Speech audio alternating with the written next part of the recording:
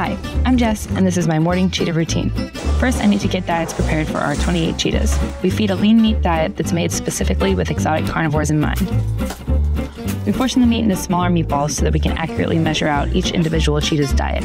Since the cheetahs are eager for their diets, they take meds readily when they're mixed right in. Once they're all ready to go, the diets are stacked in a specific order so that they can go to the correct individual. First, I'll start feeding down at our behind-the-scenes cheetah facility. All of the cheetahs are shifted into their feed stations or separated using the buildings and holding yards when fed. Since we get to know the cheetah's individual preferences, we have a good idea of who might need a little extra help taking their meds. Some prefer it hidden in small meatballs instead of mixed into their diets. And while everyone licks their pans clean and moves off to lay in the shade, I'll go around and gather up all the pans. But we're not done yet. Now it's time for round 2 up on Cheetah Hill. Up here we have our 1-year-old cubs, and since they're so eager and energetic about receiving their diets, we add a bit of water to their meat to make sure no one eats too fast.